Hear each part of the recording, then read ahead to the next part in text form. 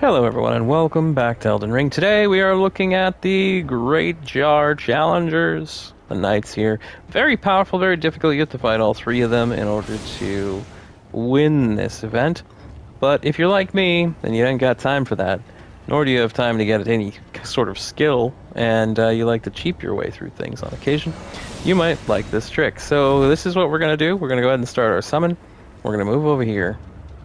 Onto this little ledge. You may notice that there is just this tiniest lip. And you can step down onto it if you're very careful. Crouch. Come over here. Don't fall off. Very important, you don't fall off. And crouch. Crouch. Come on. Come get me.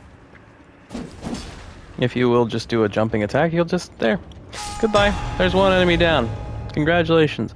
That's how you do the trick. Now, this is a lot harder to do when there's a caster. If you have a caster type that's one of your summons, hiding over there is only going to work for you in one way, really. Many of them will kind of just get stuck on not being able to get near you, and you can just pop up and shoot arrows at them. So I recommend having a whole lot of arrows and a short bow, so you can do a jumping arrow attack. That's very important.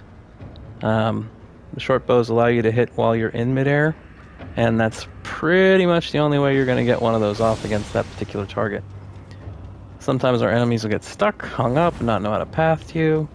They just have to jump once to make their way over here. Once they have, you know, rinse and repeat. They try to do the whole kill you thing, they screw up, they fall off a cliff. That's all there is to it. Hey you, come over here. Come on. See? Jumping attack. And if they get hung up too, this is what you can do. You can just use those jumping attacks. Some of them can get lucky. They can do a downward strike that might be able to hit you with certain weapons. One thing you really don't want to do is lock on to them. If you lock on to them, when they start to go over you or around, you'll follow them right off that cliff. And that's not what anybody wants. That's not how this goes well. So if they start making those attacks, if they make it up onto this ledge, take off any lock-ons you have. If you can manage it, don't even try to block, because blocking means you have to stand upright. So we'll see. Last one here. Come on, you. Yeah, we're gonna have to get his attention. So we'll jump, shoot him with an arrow. Crouch. Jump. You're gonna have to change your pathing, friend. Do something different, or you're just gonna sit right there. There we go. There it is. Over here, let go of the lock-on. There's the jump attack. And congratulations. You have just won the Great Jar Challenge without having to do much of anything.